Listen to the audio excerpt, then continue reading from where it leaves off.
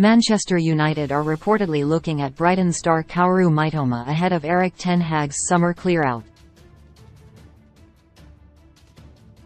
Ten Hag is planning to rip up the squad he inherited when taking over at United last summer. And Japanese winger Mitoma is apparently one of the players the Dutchman wants to spearhead his Old Trafford revolution. The Sun claimed the Red Devils boss has deployed scouts to watch the 25-year-old in action this season. He'll be the ideal replacement for Anthony Martial, who's one of 6 stars set to be offloaded by Ten Hag this summer, along with Harry Maguire, Scott McTominay, and a few others.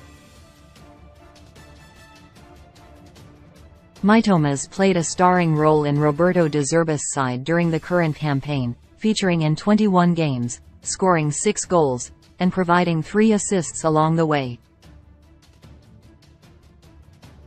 He's also been at the heart of 21 of the Seagulls' moves that have led to goals this term, and Ten Hag thinks the wing wizard can add that spark to the Reds' Devils attack. Mitoma's adapted to life in the Premier League fairly quickly after joining Brighton in 2021, from Japanese side Kawasaki Frontale. Upon his arrival, the £2.7 million star spent last season on loan with the club's sister side Union Saint-Gilloise in Belgium before coming back last August to light up the Premier League. His sensational performances have caused his value to skyrocket to £35 million, according to sources, with the likes of Arsenal, Real Madrid, and Manchester City also keeping tabs on him.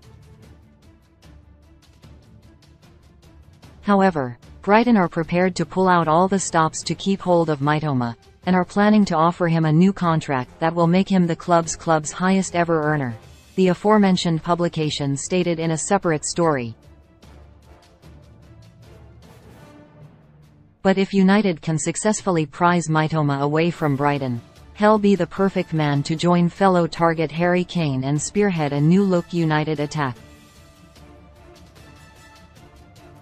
The Red Devils are aggressively pursuing Kane, who will set them back £100 million this summer.